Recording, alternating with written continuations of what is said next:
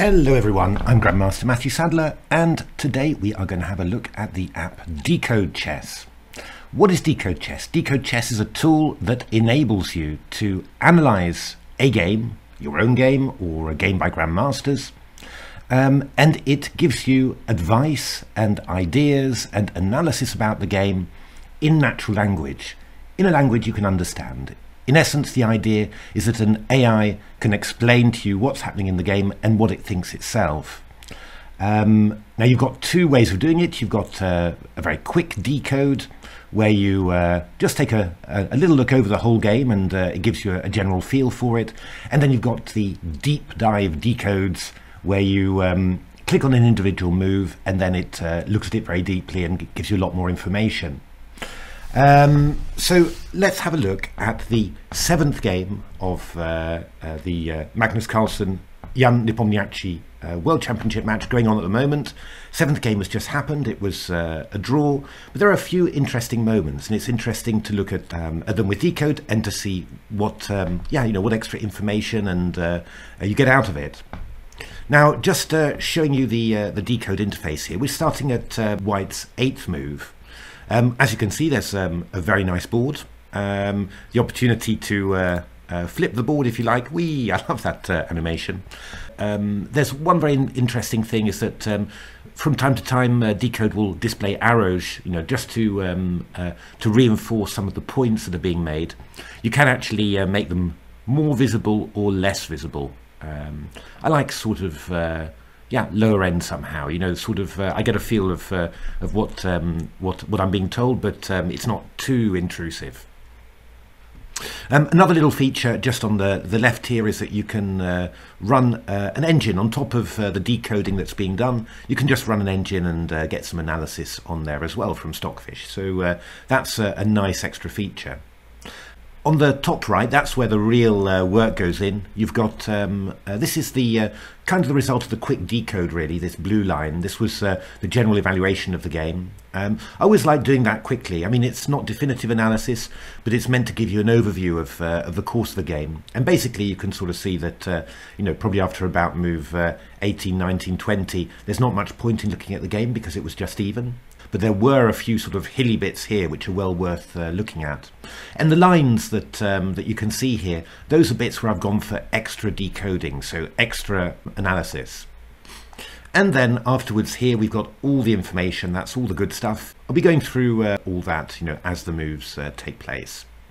So the first point I wanted to look at was after A4, and just to get a feel for what DecodeChess can tell us.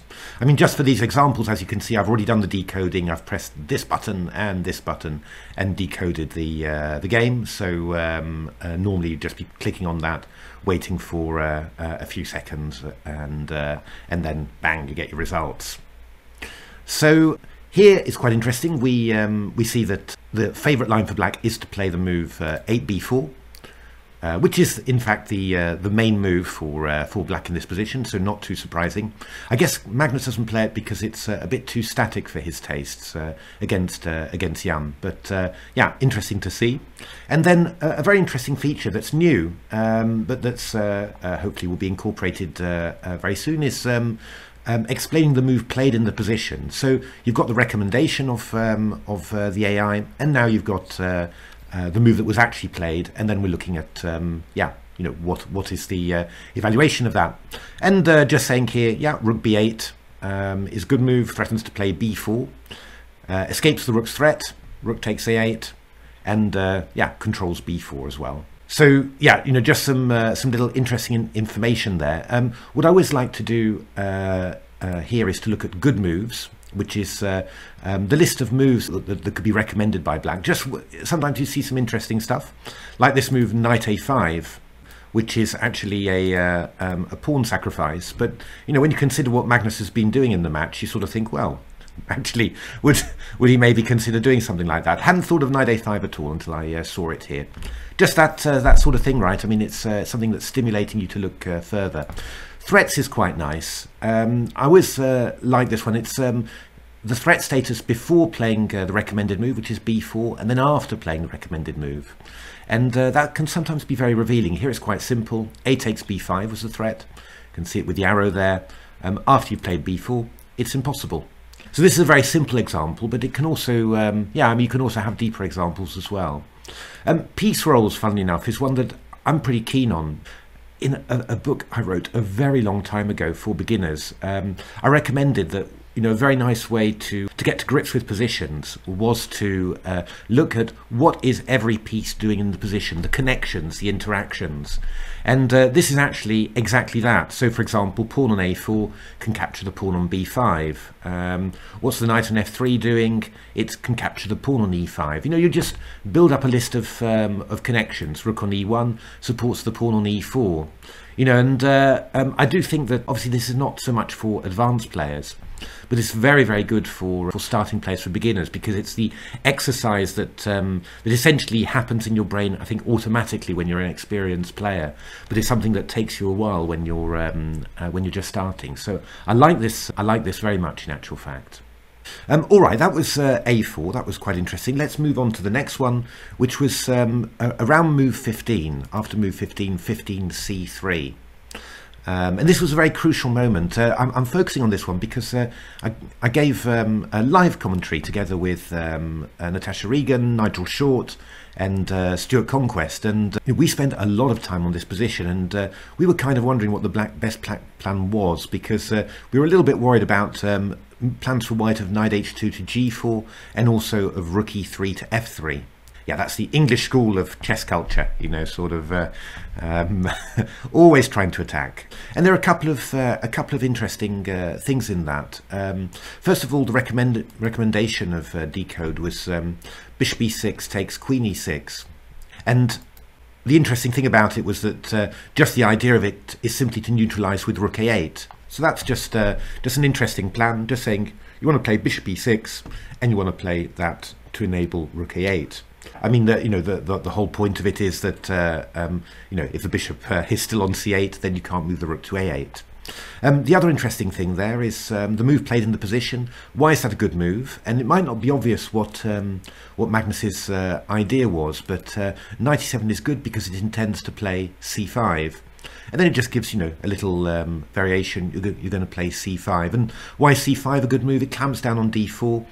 And also gives you the opportunity to play c4 to trap the or to block the diagonal of the bishop. So yeah, I mean, that was pretty nice too. Sometimes here, you see, there we are. We get some nice plans. Black wants to play rook a8. However, rook a8 loses the rook, so you're playing bishop e6 before rook a8 in order to play rook a8 afterwards. Pretty nice and easy, and just gives you a very nice explanation, a simple explanation of what the computer thought. Rather than having to do all the work yourself to decode it. So the last one that was kind of interesting actually was bishop e6 in this position, and d4 an inaccuracy. Centi pawn lost 58, which is really interesting because it's it's a very natural move, and I really absolutely agree with it. I think it was a real mistake, just opening up the position, and I mean, all these black pieces are quite bunched together, and then we're just allowing them to have room. It just felt like it wasn't going to be the way to do it. But yeah, I mean, here actually Decode points out a very interesting idea, a very nice idea. Just rook a6. Which you'll notice actually stops c5. This is what Decode is saying. It threatens the pawn on d6. So it's actually stopping a black idea, c5. But the main idea is gorgeous. It's absolutely lovely tactically. It's rook a8, queen a1, takes. What? You're giving away a piece. What? You're not even taking it. Well, bishop takes b3. Actually allows queen takes b5, forking the rook on e8 and bishop on b3. So that's why Decode says the best line is bishop h3. Obviously if g takes, then queen takes f3. You can see that arrow pointing towards the knight there. And then queen takes b5, which should be a little bit of an advantage for white.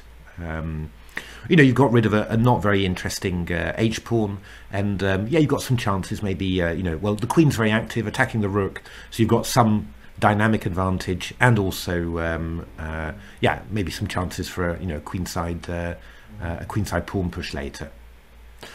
So there we are. That was a very quick look at Game 7 of Carlsen and Nepomniachtchi. Of course, when Nepomniachtchi was white and Magnus Carlsen was black, just with DecodeChess. I hope you can see what the possibilities are. Just a way of getting your games analysed, but then having it explained in a way that that's easy to understand and that's very natural, because it's natural language. And all these little extra features here, they're not you know, valuable for every single move.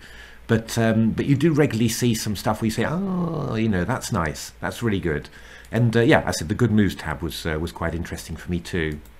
So yeah, there we are. Hope you enjoyed that, and do give Decode a little go, and you know, and see what you make of it. I think it's a very nice little addition, you know, to the scala of tools that we chess players are lucky enough to have nowadays.